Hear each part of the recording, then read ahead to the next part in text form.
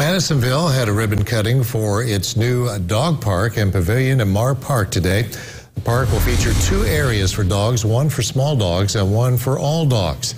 Well, there will also be a playground for kids, which will be finished in the spring.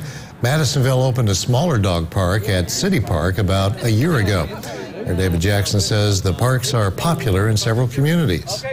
Gives people a chance to come together with their furry friends and make other friends, and so it's just a great way to socialize and socialize the animals, and so we're really excited to have that.